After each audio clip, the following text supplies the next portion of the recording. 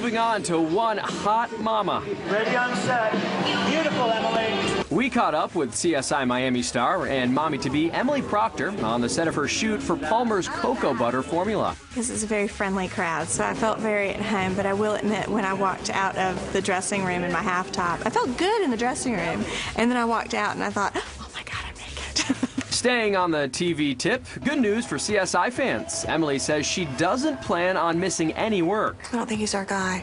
I'm shooting full time. Callie's not pregnant. She's just very round in the face. I don't know. I don't know how that's going to go over. I'm there a lot less.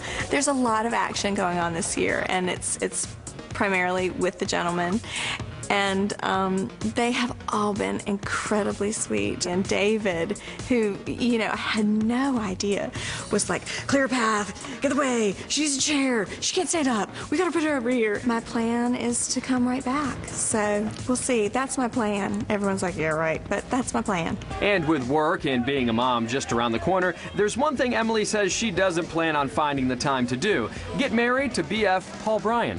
Oh gosh, if you could get that answer out of me, my mom would kiss you.